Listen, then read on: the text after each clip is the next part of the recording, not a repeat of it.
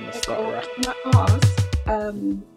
So, okay, I've realized recently, I think in the last couple of years, we've seen where there's just like a chokehold on people's mouths, especially the young people, even afraid to pray out loud or to read the Bible or to even say praise the Lord in church. But when they're outside of church or whatever, so I want to know if that is that like a wave of attack, or is it just a season because they're in this adolescent stage, or what causes it? Because if we're pouring into them, we're encouraging them, we have thriving youth department, but they won't speak or they can't speak.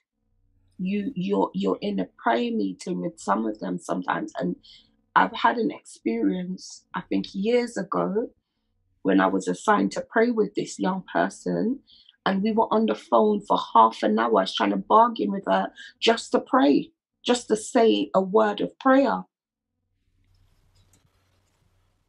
Let me start with the positive.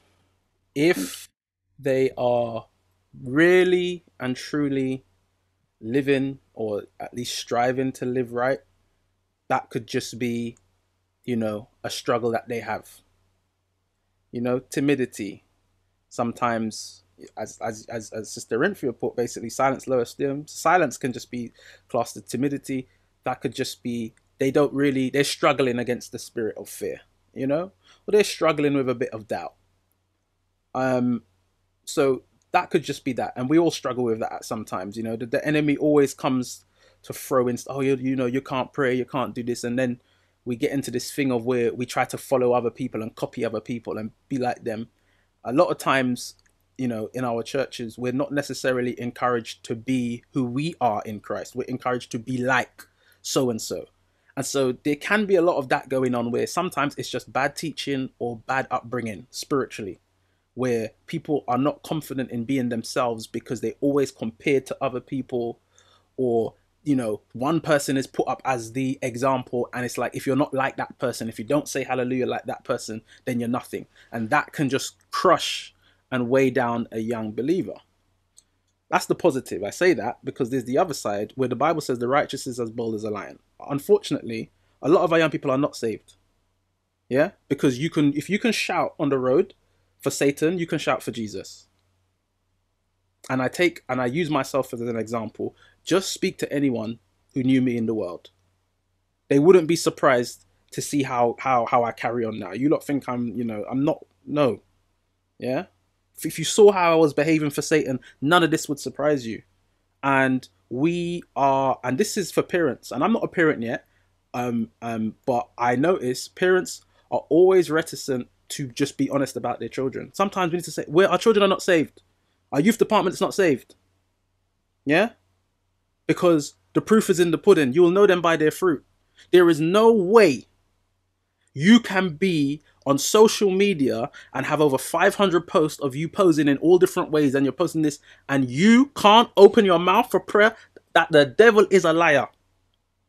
And actually, if we were more honest with our young people, they might make a decision to be saved and to not play games. But we've allowed so much compromise and rubbish in our churches that our young people can be on road and be on social media and act the fool. Yeah, but either the pastor don't know in the church, or the ministers act like they don't see, and they can come and sit on the choir and be timid. I don't believe in it. So a lot of that comes down to bad leadership. I'm sorry to say it. Yeah? We need to treat people how they are. Yeah? If you've been baptized, you need to be held to a standard of someone who says they believe in God. The one thing I have to rate my parents for is they never allowed me to live in my house in a way that they didn't believe. If my mum ever heard, I always say this, if my mum ever heard secular music coming from my room, she will say, "What is that? That don't sound like gospel. Turn it off." We have a lot of so-called Christian children who live in their house and they act like sinners Monday to Saturday, and their parents know it, but they allow them to go and sit on the choir. Parental weakness is the number one reason for the downfall of our youth. Compromise in the home. Yeah? Not holding your children to a standard. If your child's baptized, why are they going to party? Why are they going to prom dressed like a whore? You shouldn't have started me off on that one tonight. Yeah? Because I've seen some foolishness and it's still going on. Parents have let down this generation of children. They have let them run wild and loose and carefree on the internet also, which I always said. I did a thing a few years ago. Some of you were there, called The Spirit of the Age. Part 3, even on Yam Sing. And I showed how the internet is akin to the tree of the knowledge of good and evil. And if we are serious about our children, we would not allow them to have unrestricted access to that kind of knowledge. This is why so much of our young men are bound up in porn, that when they get married, they're treating their wife like a porn star. That's why their marriages can't last. Opening themselves up to all kind of curses. That's why they can't open their mouth. How can you open your mouth in front of a holy... If your church has any atmosphere of the Holy Spirit in it, the young people can't open their mouth in front of God. Why? Because they've been consuming Cardi B, Nicki Minaj, and all these stupid rappers all week who are playing in curses into their lives. How can they open their mouth before a holy God? They shouldn't. They might die. Let them keep their mouth shut until they get delivered. We're playing with God.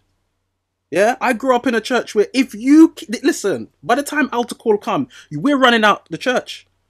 Because we don't want to get called to the front. We felt the draw and the power of God. Yeah, whether we were living holy or not, the service always got to a point where we felt unclean. That doesn't happen no more.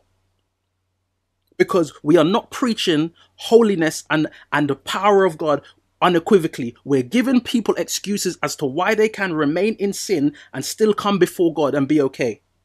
When you preach holiness unequivocally, this is sin, this isn't sin. It is the priest's job to show the people the difference between the sacred and the profane, the clean and the unclean. And because we have weak men in weak pulpits preaching weak messages, not showing our young people what is clean and what is unclean, why would they open their mouth in front of a holy God? They can't. They're bound. And they're going to churches where the preachers can't deliver them because the preachers are compromised themselves. Let's move on, because I could go on for another 10 hours on that one. For God has not given us a spirit of fear, but of power and of love and of a sound mind. In the Amplified, for God did not give us a spirit of timidity. Oh, here we go. I forgot this was next. Or cowardice or fear. But he has given us a spirit of power, love, and of sound judgment and personal discipline. It's almost as if the Holy Spirit knew. And he did. Abilities that result in a calm, well-balanced mind and self-control. But without faith it is impossible to please him. For he that cometh to God must believe that he is, and that he is the rewarder of them that diligently seek him.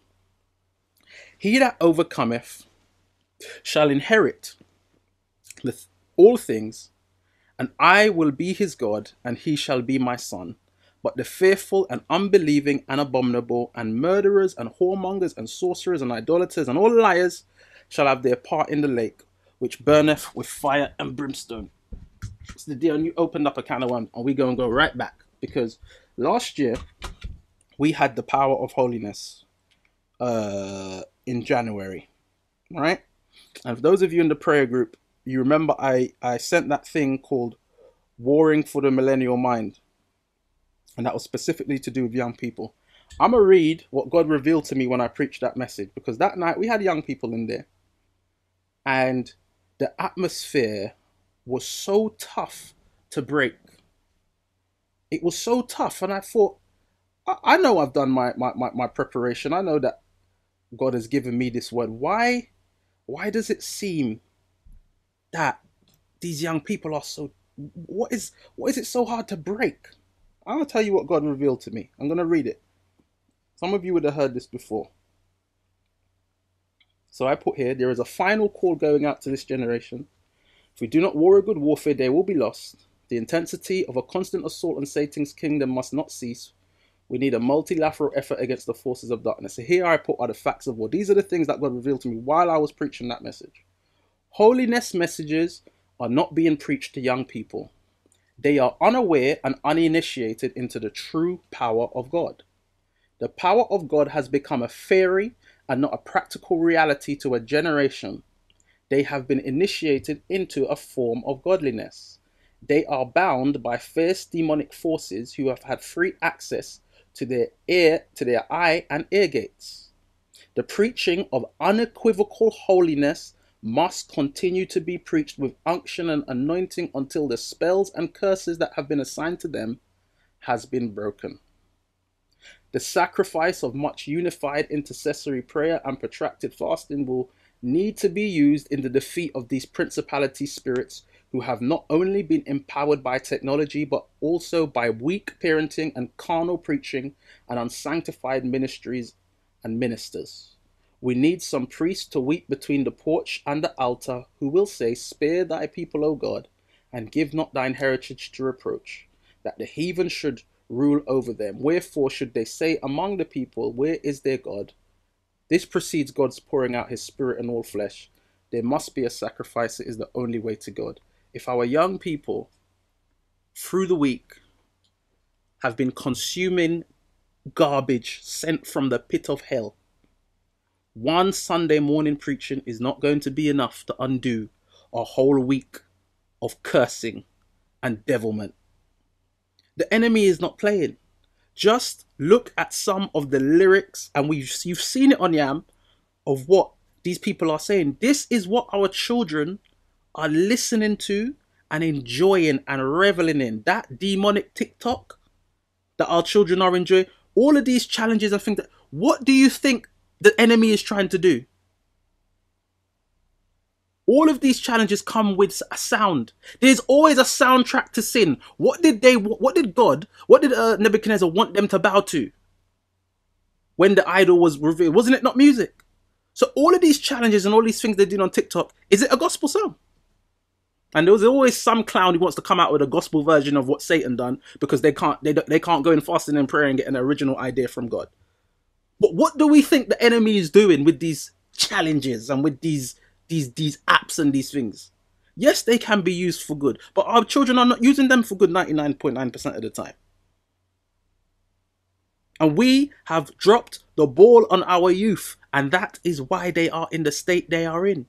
And as that thing said, if we ain't willing to put now in the hard graft of sacrifice, of real prayer and fasting, who gonna deliver them? Who gonna cry for them? Because sometimes it's like their parents don't even care enough.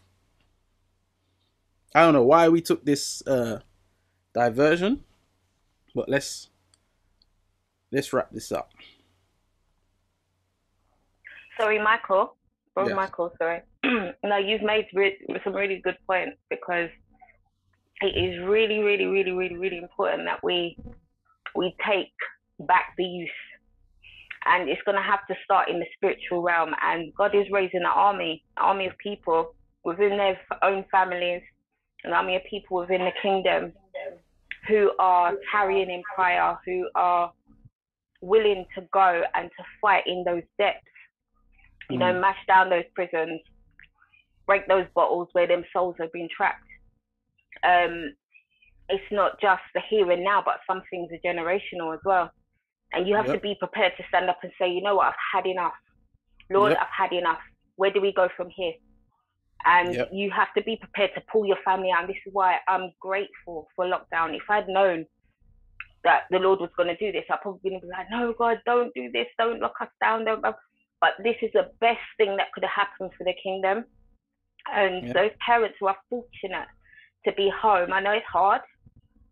It's hard to be working and schooling at the same time, but you've got the opportunity now to really get to know your children, take them back. Yes, they still need to have their education, and you might not be able to do the education yourself, but you can take back a lot by them you'll be under the same space for the same amount of hours, the amount of prayer you can put in, and you just keep going, keep acting away. Because I've seen that with my son. I've been acting away for years. There's things that he's revealed to me that he went through. And I knew I could feel the heaviness. I didn't know exactly what.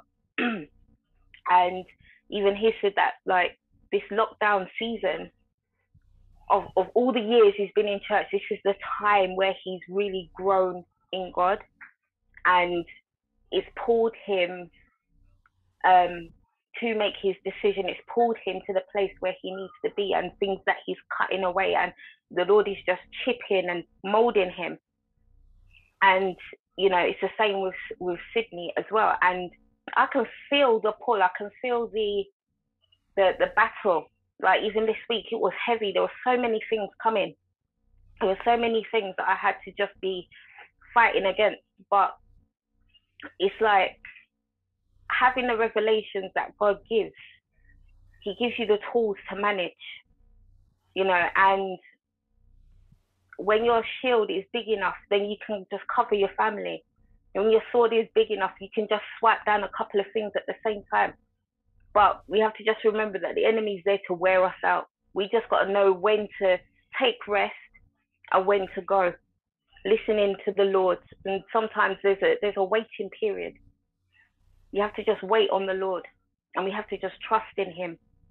And sometimes with our children, we want them there, but you have to just keep going. You have to just keep going in the spirit, in the spiritual realm, and just keep praying, because God's hearing. And I'm not saying it's easy. It's not. I've cried. I've been at the lowest point. I've wanted to give up, but I've just had to keep going. And what's been revealed to me is that it's not so much about me, but it's about this generation. It's about getting them prepared. And even like Sydney, she's now gathered with some other like-minded children that she's met through Zoom. And they've made a friendship, and they gather together twice a week to read, and they pray together. And the way that the Lord is moving in them, in this group of 7 to 8 year olds, it's just amazing. It's amazing to watch. And he's just working in them mightily, and he's raising another generation. And we have to prepare them, because what they're going to have to go through, we won't experience to that extent. The weight is going to be heavier. The road is going to be even narrower. And some of us may not be alive in their time. But we've got to prepare them. And some may not seem like they're on the page now, but they will get there, especially if we pray for them. And we put them before the Lord every day. Put them before the Lord. So Amen. Sabrina said in the chat, return to the scripture that says, train a child in the way that they should go. A lot of training for us adults, but children, youth get neglected. Train fighters, not storytellers, as they can say what God has done for their parents, but what about what he has done for them? That is very truthful, because to a certain extent, we get, we start off by knowing the God of our parents, but we hopefully all transition to knowing our own personal God. Okay, I'm coming to BM. So what I believe we have to, I can totally concur. We've got to train, and I've been saying it for time on end. This is a generation who have to be trained for a totally different style of warfare. It's the same war, just a different style. It's going to be fought you're going to have to defend and attack. Well, no, our attack is the same. Our weapons don't change, but the way we do it, in terms of the way we operate now, the methods have to slightly change, because we're in a different time. And as I said in that statement, the enemy is using technology, and so therefore, if he's using technology, why aren't we using technology? And Zoom has helped us to get to that point. But BM, I think that's Beulah Mackenzie, is it? Yes, 'tis I. Yeah, everything that everyone's said, I can 100% agree with. But there is something else to consider, and that is that because there is a lack of, well, I'll say in some places or some areas, there's a lack of discernment. So what tends to happen is that people are shoehorned into areas in which they have no business being. They're not supposed to be there. And even if you know that and you try to express that, being in the wrong place or serving in the wrong place and not being able to do what you know you can do is extremely damaging to your self-esteem as well. So sometimes what we perceive as false humility, or you perceive as like, oh, come on, this person's not, no, actually, I actually don't have skill in that area, or that that there's a lot of mismatch. So the singer is on the keyboard, and the keyboard is the Sunday school teacher, and the Sunday school teacher is the prayer warrior, and the prayer person is, so there's lots of people just in the wrong place. So mom, instead of the person who's great at administration is the person that's being asked to. So all of that, because people I don't know if it's they're too busy to be able to really see who should be where, or I don't know what the reasons are, but because there isn't a correct placement of people in ministry, and not correct, like looking at someone and saying, I see this in you. You just put people in the wrong place. They feel uncomfortable. They can't get it right. Even, especially if someone actually even knows where they are supposed to be, or they feel according to a certain area. But no, you should be over here. And I do hear a lot of people saying, oh, when God's ready, he will open the door. And like, do you know what? Sometimes that just doesn't happen because of a leader's or a person's obstinance. Yeah. There's a lot of people who the best years of their life in church have been wasted. When they had the burning, when they had the time, when they had the passion for that in that area, and you could see it was plain as day, because they were either misdirected or put in a wrong place, whatever, it ended up crushing their self-esteem, their confidence in their calling in Christ, and eventually they're just a withered plant in the corner, because they're not, and that is very, very critical. And everything that everyone else has said is absolutely correct. But I think that is one of the most devastating things. So that because those doors were open and then they shut. And a lot of people say, oh, when God ready to use you, he's going to use it. No, if a man is standing in the way, or there's people in the way, make it off. Sometimes that's just how it is. And that's the sadness that God wants us to see. He actually wants us to see the sadness. And he's like, this is what could have been. There's some people that were in their 40s now or 30s now who could have, the warriors or the people or the shadowing or the youth leaders that you were looking for, they were them. But because they were put in the back room to, set the table when the visiting pastors are coming so that they can eat their dinner, or whatever misdirection or misplacement they were put in, it just didn't happen. And it impacts a generation. So, yeah. And I want to go back to build on that, to add to that. I want to go back to a point I made in the beginning and add a second part to that, because funnily enough, I've been thinking about what you were talking about, but from another angle. So in the beginning, I mentioned about ministries sometimes trying to make people after their own image and in their likeness.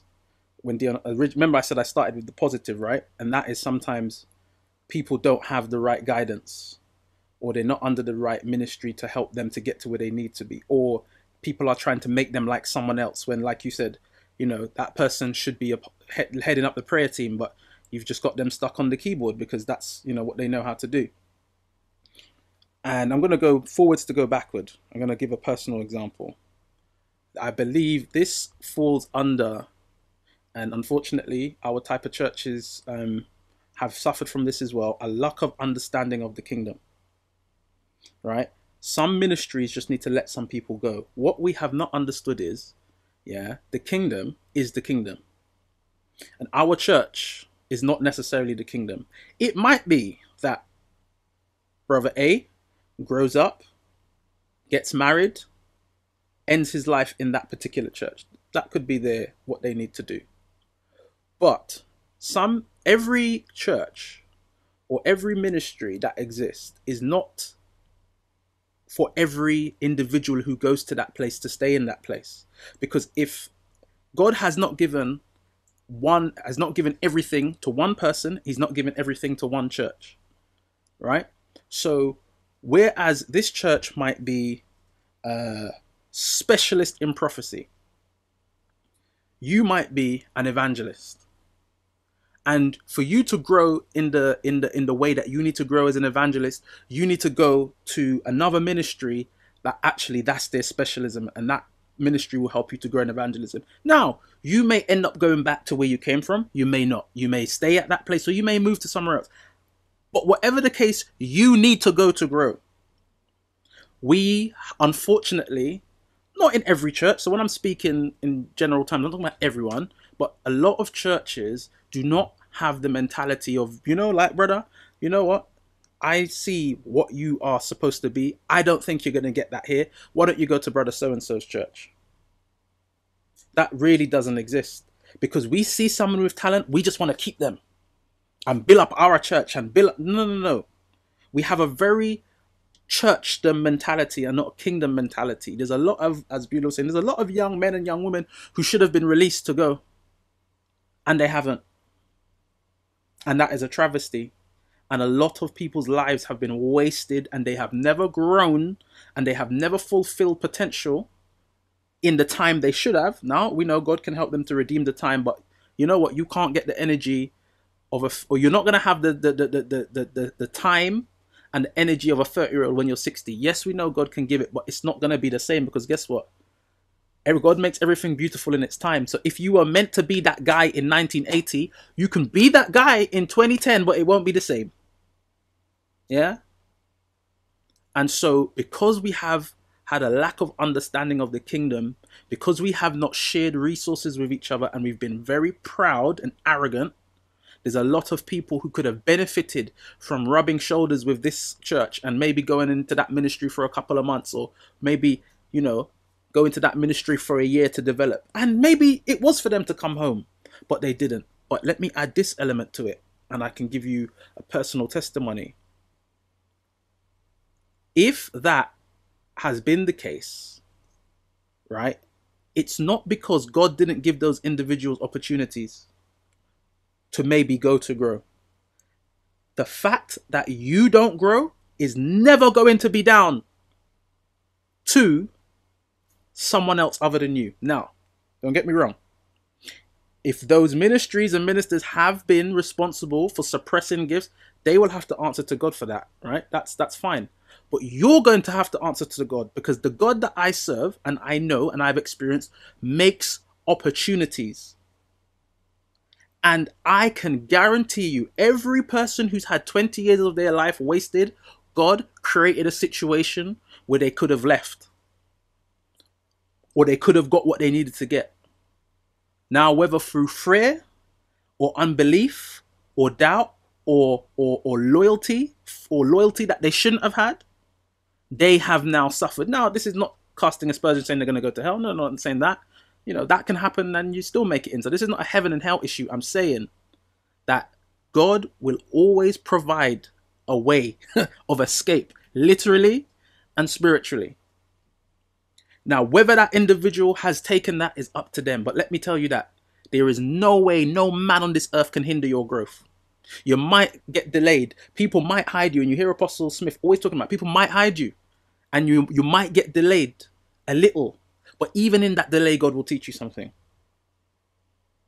And so it's almost a paradox and a bit of a dichotomy where, yes, what you're saying 100%, a lot of people's time has been wasted, but those people, they are responsible for their time being wasted. It sounds harsh. Yes, their ministers will have to answer, but they're also responsible, because God gives us a chance. He gives us an opportunity. And sometimes through fear, doubt, and unbelief, sometimes we think we deserve to be stuck in the back room. Yeah? Sometimes we think that's all our job is, just to clean the church. No, yes, you should clean the church. But you have a gift and a calling. And you have a Bible which tells you you have a gift and a calling. So ultimately what I'm saying is 100% agree, but no man has an excuse to not flourish and grow. It's not going to be acceptable. I'm not going to be able to say to God, my apostle hid me. My apostle didn't know my gifting and calling. No, no. God's going to say, no, you remember that time when I spoke to you in prayer and I said, you know what? You need to go here. You need to do this. Oh, but no, no, no, no. I never told you. You should have listened to me. And it's a great way to round out this study, that you, as an individual, and we said it, I think, on the last study, your relationship with God is top priority. There is no devil from hell that can hinder your growth in Christ. There is no apostle. There is no deacon. There is no bishop. Not Jezebel. Yeah? Not Satan. Not any of his angels. Not your mum. Not your dad. Your purpose and destiny, whether you fulfill it, ultimately is going to come down to the decisions that you make. Ultimately. So let's try and round this out, and when we can come back at the end for any comments. We're 1.5 hours in now. I can stretch it to another 20 minutes if you want to stay. But without faith, it's impossible to please him. For he that cometh to God must believe that he is, and he is a rewarder of them that diligently seek him. He that cometh shall inherit all things, and I will be his God, and he shall be my son. But the fearful and the unbelieving and the abominable and murderers and whoremongers and sorcerers and idolaters and all liars shall have their part in the lake which burneth with fire and brimstone, which is the second death. My brethren, count it all joy when you fall into the diverse temptations, knowing that the trying of your faith worketh patience. Impatience is a hindrance. But let patience have her perfect work, that ye may be perfect, entire, wanting nothing, will lack nothing. If any of you lack wisdom, let him ask of God, that giveth to all men liberally and upbraideth not, and it shall all be given to him. But let him ask in faith, nothing wavering, for he that wavereth is like a wave of the sea driven in the wind and tossed. That's doubt. For let not a man think that he shall receive anything of the Lord. A double-minded man is unstable in all his ways. Make a choice. No one can serve two masters, for either he will hate the one and love the other, or he will stand by and be devoted to the one and despise and be against the other. You cannot serve God and mammon, deceitful riches, money, possessions, or whatever is trusted in. Moses' final sermon, Deuteronomy. Chapters 1 to 30 of the book consist of 3 sermons or speeches delivered to the Israelites by Moses on the plains of Moab shortly before they entered the promised land. The first sermon recounts the 40 years of the wilderness wanderings which had led to that moment, and ends with an exhortation to observe the law or teachings, later referred to as the law of Moses. The second sermon reminds the Israelites of the need to follow Yahweh and his laws he has given them, on which their possession of the land depends. And the third sermon offers the comfort that should Israel prove unfaithful and so lose the land, with repentance all can be restored. So for those of you who's on the Joshua study, this is just before that study starts, where we began. Moses says, "See, I have set before thee this day life, good, and death and evil. In that I command thee this day to love the Lord thy God, to walk in his ways, and to keep his commandments and his statutes and his judgments, that thou mayest live and multiply, and the Lord thy God shall bless thee in the land whither thou goest to possess it. But if in thine heart turn away, so that thou wilt not hear, but that shall be drawn away, and worship other gods and serve them, I denounce unto you this day that ye shall surely perish, and ye shall not prolong your days on the land whither thou passest over Jordan to possess it. I call heaven and earth to record this day against you, that I have set before you life and death, blessing and cursing. Therefore choose life, that both thou and thy seed may live, that thou mayest love the Lord God, and that thou mayest obey his voice, and that thou mayest cleave unto him, for he is thy life and the length of thy days, that thou mayest dwell in the land which the Lord sware unto thy fathers, to Abraham, to Isaac, and Jacob, to give them." Yeah, so now we was going to talk, but we've been talking already. That scripture tells me again, and emphasizes my last point, we all have choices. And that scripture was given before they were to inherit the land. Let's take that personally. We have a choice about what we're going to inherit and what promises of God we are going to take up. In the last study, one of the last things we spoke about was don't leave any promises unclaimed. If God has called you to be more than what you are, then there's some promises you need to claim. And let me give you this example. Yam is here because of the exact reason that, or well, not in full, but in part, that Sister Beulah was mentioning. And I'll give you an example. A few months before I left my church, I stopped playing the drums. And I felt strongly that God told me to stop playing the drums. He never told me why. He said, stop playing the drums. Never told me why. I stopped playing the drums. My brother didn't agree with it. Many other people didn't understand it. And, you know, my brother's a pastor. I respect his opinion, but I don't respect his opinion more than I respect my relationship with God. So even his, you know, unhappiness with it didn't bother me. It wasn't disrespect, but I trust my relationship with God more than your ministerial whatever. Yeah. And I called a prayer meeting once at my church, and we were having a prayer meeting, and I was reading something by Charles Finney with regarding to revival. And part of the statement said that, you know, when we are dealing with revival, if we say we need revival, we have to admit that the church is dead. Someone I got up, dearly beloved to me, got up and what the world would say, tore me a new one, as they would say in the world. And they said, you need to just go back and play the drums. I said, thank you, Jesus. Because the devil knew that as long as I sat on the drums, I would just be Michael the drummer. I've been playing the drums since I was 5. So what in the spirit realm, and what a lot of people in the assembly didn't like, is that little drummer boy just needs to play the drums and shut up. He don't need to be talking about revival and all of these other things. And at that moment when that was said, God showed me why I needed to come off the drums, because I would always be the drummer. And God was like, I'm taking you in a different direction. Not that you know, you're never going to play drums again, or you're not a musician, but you need to come off now. You need to focus on what I need you to focus on. And Yam grew. Yam, first of all, if you notice, Yam's name it had a prefix, right? Which was the name of the church that I grew up in. It no longer has that name. I'm not going to have to go into the reasons why. But Yam was born out of that very same frustration that you mentioned, Sister Beulah.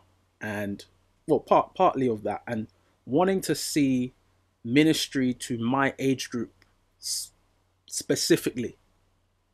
And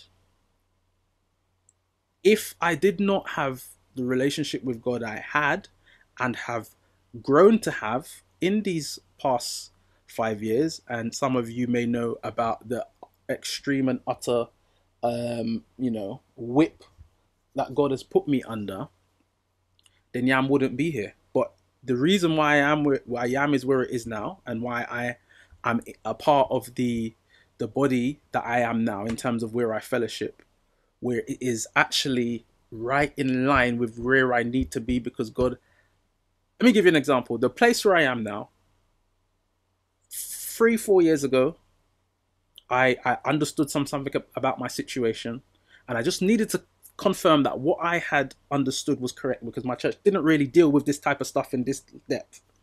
And I went to this church's prayer meeting, and I received 2 signs of confirmation that what I was going through was exactly what I had discovered it was. And God said to me that night about that pastor, you need to get something from this man. That was 3 years ago, maybe. It's no coincidence that I find myself under this pastor's ministry now, and God has already proven, and I'm not saying I have everything that I need to get. I've already got, say, maybe 50% of what I needed to get from this bishop in terms of wisdom and understanding and whatever else is to come. The devil couldn't restrict what God had for me. The ministry I was under. And I'm not trying to put them on blast, and I'm not trying to say they're bad, but they didn't understand where God was taking me and what he had for me. And I don't hold anything against them, because where I needed to go, they couldn't take me. That's fine. They will take many other people where they need to go. And that's great. But guess what? Not me. I needed to go somewhere else because God had something different in view. But because I esteemed God and his word even higher than any familial connection, God has enabled me to begin to claim the promises that he has for me. The problem we have is that we esteem the word of man more than we esteem the word of God. How many of you can really say you're willing to put your closest family connections on the line for this thing? We have a saying in the world, are you really about this life? God is going to take you to the point where you have to prove that you will give up mother and father for him. That scripture ain't just for jokes. And so I say that to say, if we really want to be who God wants us to be, there can be nothing between you and God. Nothing. And until we are willing to walk the path that proves that to God, we will never achieve everything he wants us to achieve. We will get stuck 20 years in a ministry. We will get stuck 20 years playing keyboard when we should have progressed and maybe been lead on the evangelism team. Yeah, of course you will, because you esteemed something higher than the word of God. And so, yes, like I said, these situations do exist where we are restricted. Sometimes it's bad doctrine and bad teaching or bad practice. But ultimately, what does the Bible say? And this is, and if you've heard what I've said regarding the church, this is not to underplay the necessity of the church of the body. But doesn't it say in the Bible that when you have the Holy Spirit, you don't even need no man to teach you? A sister in my church minister said this once: you must always trust the Holy Spirit in you. God, as my dad says, is the God of brinksmanship. He's going to bring you to the edge again and again and again and again and again to make sure that you esteem him and his word higher than anybody else. I've said enough today. I'm not going to close now, but I'm going to give opportunity for discussion. I had some questions. I'll lay them out. You don't have to answer them, but whatever you want to talk about, you can talk about. But these might be points of discussion if no one had to say anything. So I was going to ask, are you aware of any areas that you need more growth in? And what's your growth plan, if you have one? And that was it. But as we've taken a few different directions, I'm going to open up the floor now for discussion. And anybody can make a point and say whatever they want. So go ahead. Mr. Kemi. Praise the Lord, everyone. I hope everyone can hear me. I don't know. I'll just speak from my heart. I feel really moved by the passion in everyone's voices. Everything that everyone has said, I completely agree. But I kind of feel, this is just me talking, I kind of feel slightly overwhelmed. And before we leave this Zoom conversation, which has been very profound, I just want to encourage us, because saints, we've talked about what isn't right, but at the same time, we need to talk about the remedy. Saints, there is a remedy. And it goes back to what everybody has pretty much been saying. It starts in the prayer closet, saints. And I just want to use these scriptures to encourage, not to put anyone down. Because saints, we've got to leave here being encouraged. If we leave here feeling overwhelmed, because we look at everything that's going on, it is enough to overwhelm you. So saints, we must not be overwhelmed. And I just, if I may, please, Isaiah 62, 6 and 7. I've set watchmen upon thy walls, O Jerusalem, which shall never hold their peace day nor night. Ye that make mention of the Lord, keep not silent, and give him no rest till he establish, until he make Jerusalem a praise in the earth. There's another scripture. Sorry, I'm just trying to get them prepared. Ezekiel 22:30. I sought for a man among them that should make up the hedge and stand in the gap before me for the land, that I should not destroy it, but I found none. And the last scripture that I just wanted to give is Psalm 16:11. Thou wilt show me the path of life, for in thy presence is fullness of joy. At thy right hand there are pleasures forevermore. Saints, there is a solution. The solution is everybody needs to go back to the prayer closet. I need to go back to the prayer closet. Saints, I think there is something that Leonard Ravenhill says. We don't have revival because we don't want it enough. Saints, we can get the revival that we want. Do we want it enough? Are we prepared to have all-night prayer meetings? Are we prepared, like Brother Mike said, are we prepared to make the sacrifice? Now, that's for me to decide for myself, and that's for me to really find out, because God is going to test me. But I just want to encourage us, saints, things can change. There is power in prayer, but we have got to really hold up one another. Listen, let's go together. We can do this in Jesus' name.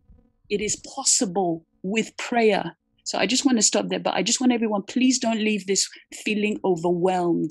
With prayer, things can change in Jesus' name.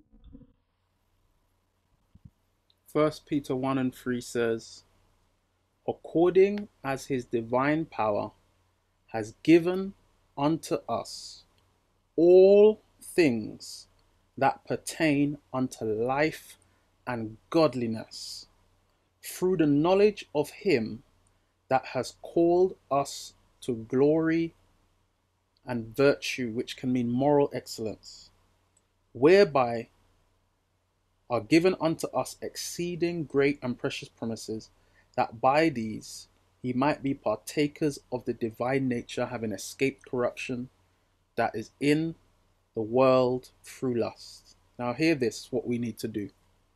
And beside this, giving all diligence, add to your faith virtue, and to virtue knowledge, and to knowledge temperance, and to temperance patience, and to patience godliness, and to godliness brotherly kindness, and to brotherly kindness charity. For if these things be in you and abound, they make you that ye shall neither be barren nor unfruitful in the knowledge of our Lord Jesus Christ.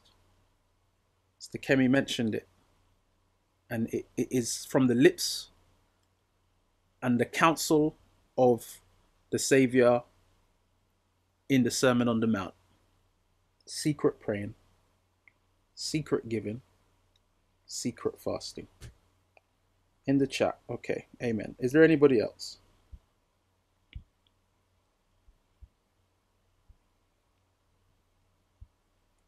No one else?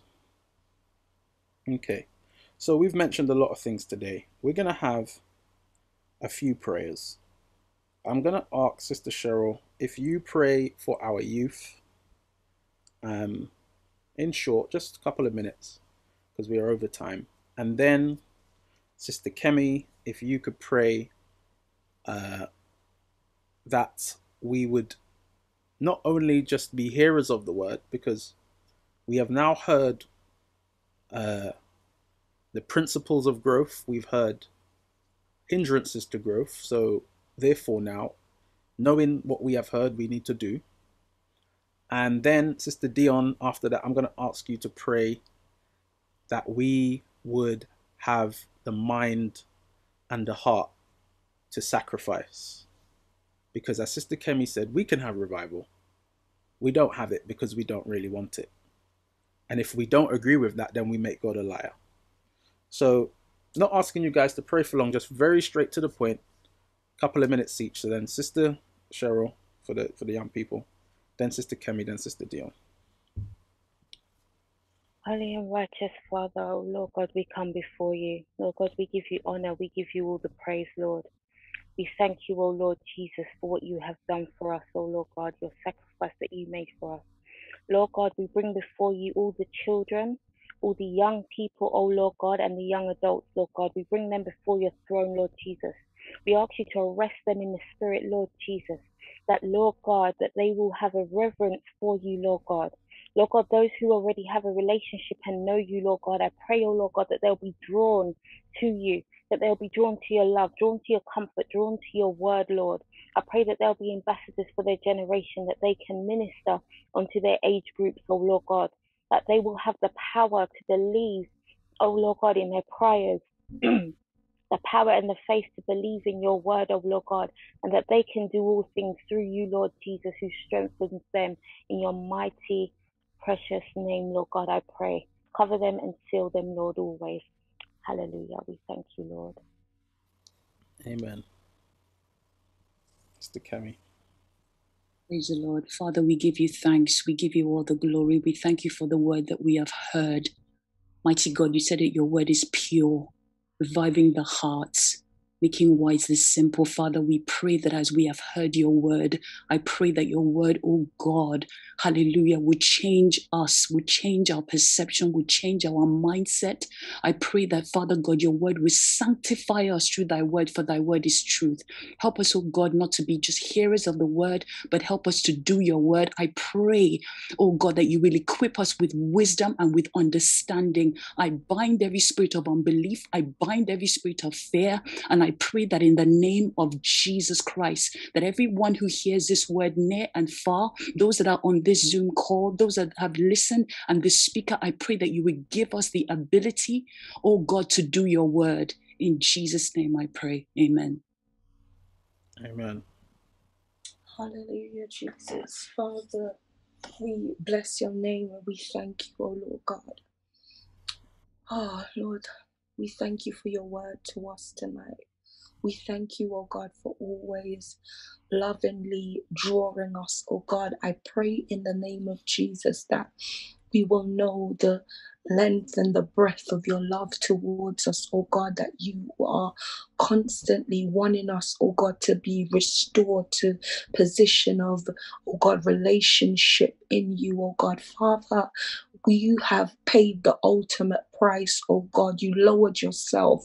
You came, you sacrificed, you, oh God, you showed us by example, oh Lord God. And I pray in the name of Jesus that as this reality fills our heart and our minds, that we would, oh God, be resolute in our choice, oh God, that we'll be willing to pay the price, oh God, hallelujah, to be a part of the kingdom, to have the hope beyond this life, oh Lord Jesus. Father, I pray that, Almighty God, as we listen to your word, oh God, and as the reality hits home, oh God, of the cost, mighty God, that we will be willing, Almighty God, to lay down, oh Father God, our very lives for the cause of Christ, oh God. Father, we thank you that you are no man's debtor, that you ask us to pay nothing, that you will not restore 100-fold, oh God. But Father, I pray that you will help us to realize, Lord God, Father God, to gain, we have to let go of some of the things, oh God, that binds and trap us and bound us to this earth, oh God. Father, I pray that you will make us, oh God, light travelers, oh God. Father, we thank you for what you're about to do. We thank you for stirring up our pure minds and, oh God, recharging our faith, Almighty God. Hallelujah. Father, let our eyes be singular in the name of Jesus. Amen.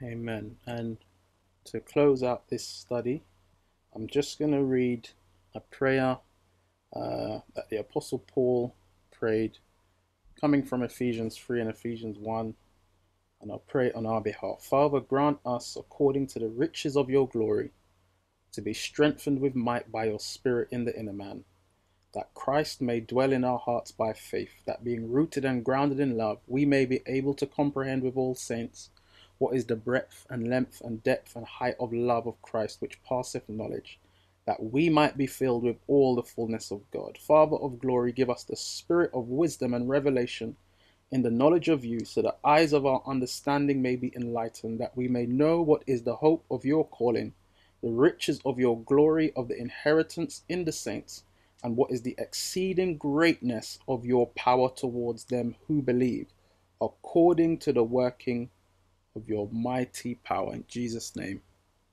amen. So I'd like to thank everyone who's come on from week one, if you've just come on now for the first time. Everybody who might be watching on YouTube in the future, we thank God for you. We pray the word would have reached your heart on good ground, that it would take root, that it would be continually watered, and that it would be at the temperature that it needs, so that you might flourish and grow.